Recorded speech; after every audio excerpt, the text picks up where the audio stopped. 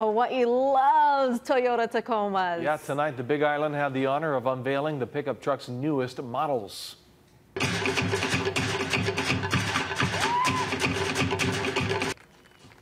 Fire knife dancers lit up the debut of the 2024 Hybrid Trail Hunter, Hybrid TRD Pro and Sport model at the Mauna Lani in Kona this evening.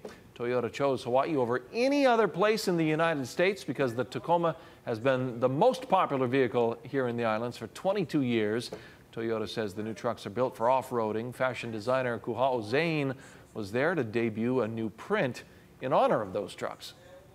I think that speaks to them actually leaning into this island lifestyle, that this is just such a integral part of our life, to be able to go to these areas, these little spots that nobody going to say the name, but you go out to these spots and you have the access to it because of what Toyota Hawaii serves as a product of Tacoma.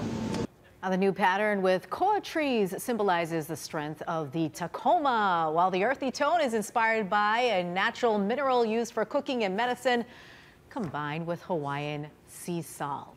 Oh man, I want one. Yeah.